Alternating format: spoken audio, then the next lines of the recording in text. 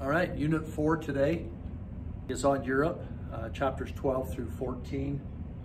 And this first page will deal with the physical geography of Europe found in chapter 12. And we'll go to number 10. So most of Europe lies within 300 miles of a seacoast. Because of the way it's shaped, you could drive inland, and once you reach about 300 miles, you would then continue on and be getting closer to another seacoast.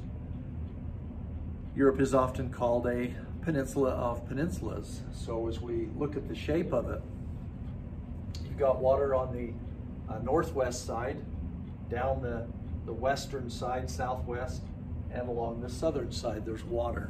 So being bordered by water on three sides, it does in fact make it a peninsula.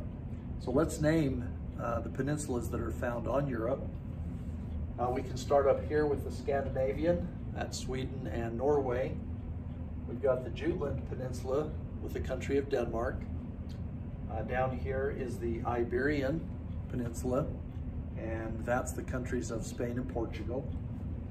We've got the Italian Peninsula, or the Apennine Peninsula. And then of course the Balkan Peninsula, which involves quite a few countries there.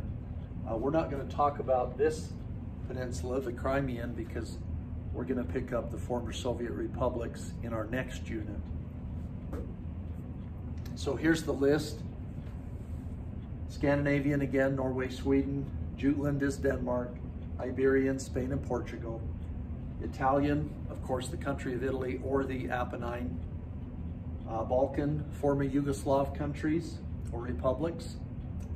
Albania, Bulgaria, Greece, Romania, and the European part of Turkey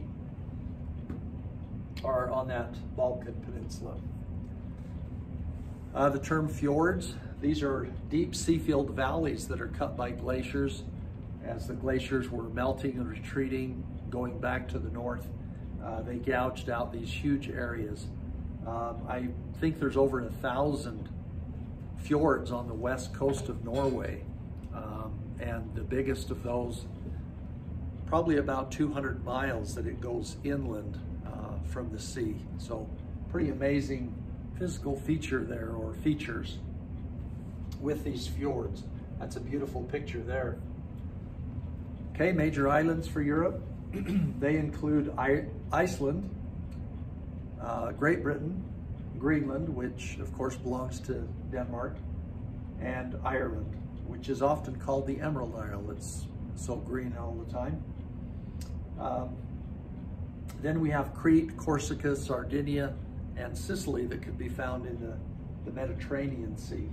These are the Mediterranean islands. Corsica belonging to France, Sardinia and Sicily belonging to Italy, and Crete, of course, belonging to Greece. Three prominent mountain ranges. We've got the Alps, probably the most well-known, bordering France, Italy, Switzerland and Austria, Germany. The Pyrenees, which separates France and Spain. The small, tiny country of Andorra is nestled in the Pyrenees Mountains. And the Apennines, which runs down the length of Italy. Some call it the backbone of Italy. The North European Plain is one of the world's most fertile agricultural regions. You can see it goes up along the coast of France, across into Belgium, the Netherlands, Germany, and on into Poland and other parts of Europe, the former Soviet republics there. So very fertile agricultural land in that North European plain. Polders, these are drained areas of land below sea level. So this takes place mostly in Belgium and the Netherlands, sorry. I believe it's about 40% of their land is below sea level. And so at some point they had to make causeways, dams, dikes, and then pump the water out. Anciently, or a while back, using windmills, but now of course probably using diesel and electric motors to pump that water out. If those dikes are breached, then of course there's major flooding, which I have a picture of later. But if they can keep them intact, and then they can, a lot of areas where they can live and raise crops and make good use of this land. Major rivers include the Rhine and the Danube. I need to change my pictures. I think it's actually the same river, just a little bit different perspective, but those are a couple of the major rivers. There are others. There's the Thames in England, the Seine in France. There's also the Rhone. Part of the former Soviet Republic is the Volga. Anyway, oh, the Po. The Po is found in Italy. So lots of rivers there. Resources include coal, iron, oil, natural gas. Peat, this is quite an interesting one here. Partially decayed plant matter that's found in bogs. So you've got the area here where they can cut down. They have special shovels, and they'll cut into the peat, stack it up, and let it dry. Then they could basically burn it like firewood. So it is a source of fuel that they can use. I also mentioned to the students that there's some areas, some of these bogs they're not the firm areas like you see here, but they're more wet, and somebody could really get stuck in there. People have gone into them, got stuck, and died. I'm sure some have been put there intentionally, and I have a picture of one at the final slide today.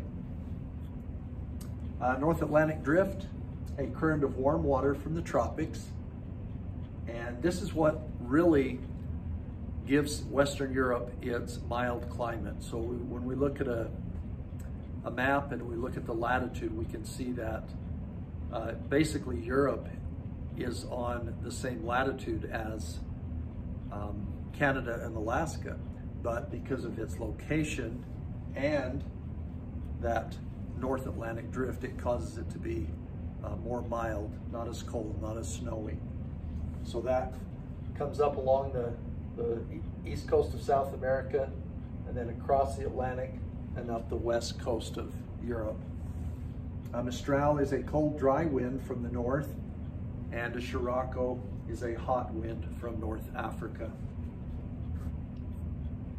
So this is the end of page 1. There's the bog body, as you call it. The exception of the cheek kind of being squished, and the skin looking very much like dirt. You know, that person is well preserved and they look like they're asleep. And then there are some of these areas that look like that where it's still very wet and muddy. So that is page 1. Thank you.